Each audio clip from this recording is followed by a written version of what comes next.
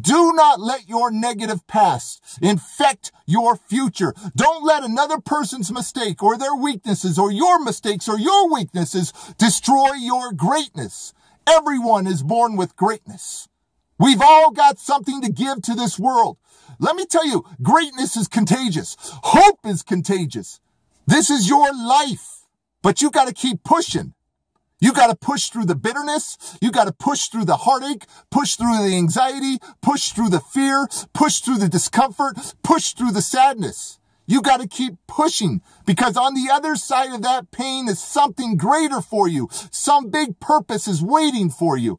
They say your best days are ahead of you, but the truth is, man, is you're going to have to fight for some of those days because life is not fair.